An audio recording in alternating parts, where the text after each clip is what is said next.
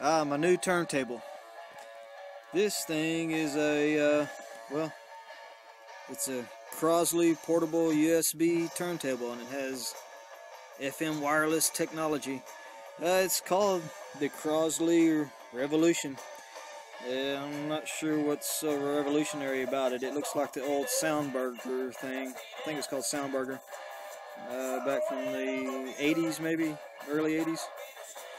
But yeah, you know, I just spur of the moment buy, and I bought it to replace this portable unit I have. And it's been good, but it uses D-size batteries, so that's pretty expensive.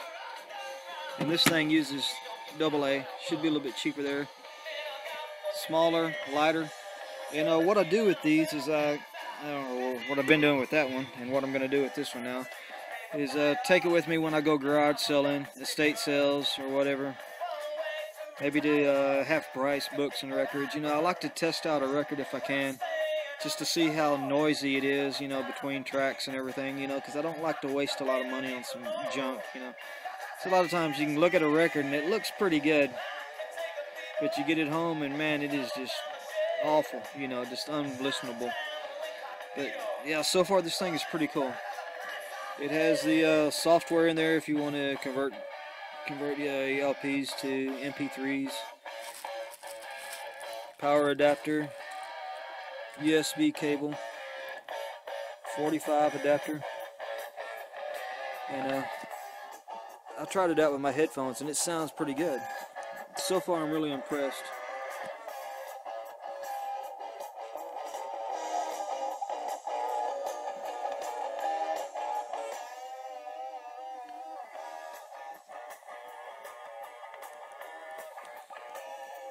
There's a handle over here. Sorry about the lighting. There's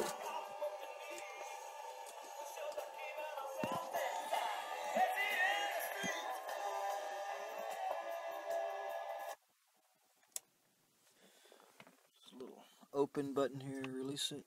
Opens it up.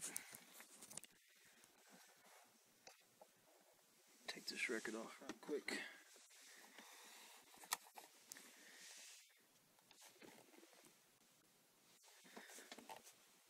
Kind of see inside there a little bit. A little platter.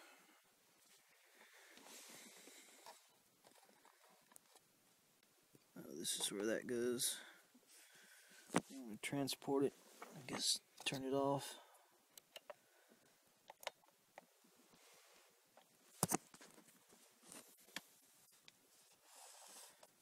Looks like horrible lighting. Sorry about the iPhone video again.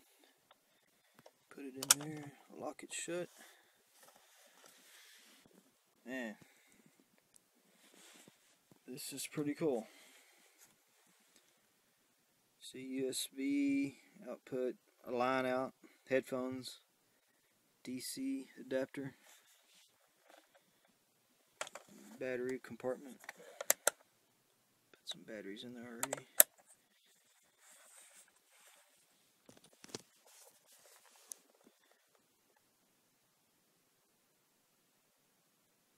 I guess my phone's not going to focus, but that's a transmitter, turn off and on, and it has two frequencies you can select, 88.1 or 89.9.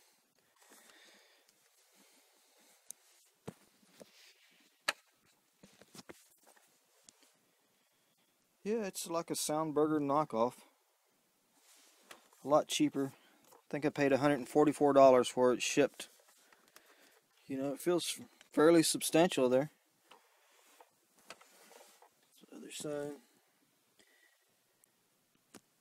Yeah, sorry for the bad video. See if we can't get it going again. Turn the power on.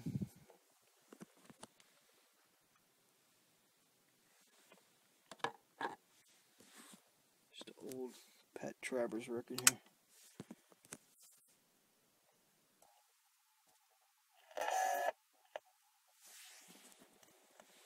Go.